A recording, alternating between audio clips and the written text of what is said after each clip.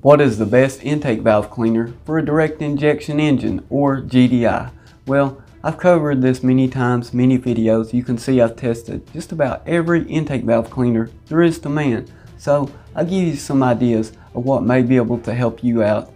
And remember, this isn't a miracle in a can, but it could provide that great preventative maintenance. And that's really what the key to success is for this. However, don't forget to use fuel additives. Make sure you check your owner's manual.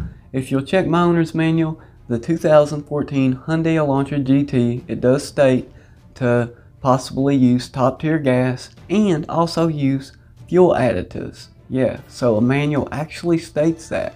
Now, what should you use? How can that even help a direct injection engine? Well, actually, they have injectors inside the combustion chamber. And this can be really hard on fuel injectors, as you can imagine. I mean, people have fuel injector problems in the past, clogged injectors, and so many other problems.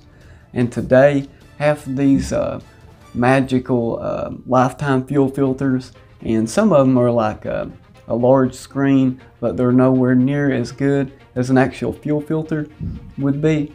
Now, you can look on my car and see that's exactly the case with this vehicle. So yeah, it doesn't provide a lot of protection in the long side of the fuel filter issue, but I will say that fuel additives can do things that you may be able to prevent these problems. So such cleaners such as Seafoam, they're pretty good. Gum Out's a really good cleaner, you know, and Lucas fuel injector cleaner, it's really good because I find that it's not really harsh on anything in your vehicles, any of the rubbers or plastics or anything else that you may have on a low pressure side could cause problems or could cause some sort of corrosion, things of that nature. So that is a good one that you can use. As far as the intake valve cleaners, you can use the Lucas Deep Clean GDI spray cleaner. That's a good one. You can use the CRC intake valve and turbo cleaner. That's a pretty good one. Seafoam seems to be pretty good, although I will say that you do have to watch out for some of these products, and some of them are just, they're really harsh on some of the materials.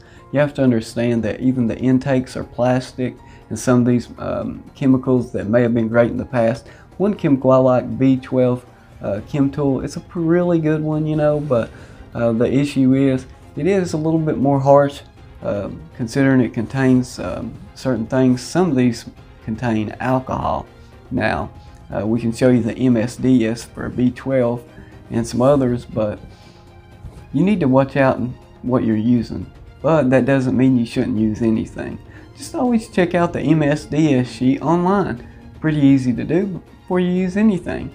And just keep in mind what you're using in your vehicle for components like the intake or any of the fuel lines or anything of that nature. As always, guys, thanks for watching Nate's Interactive Auto.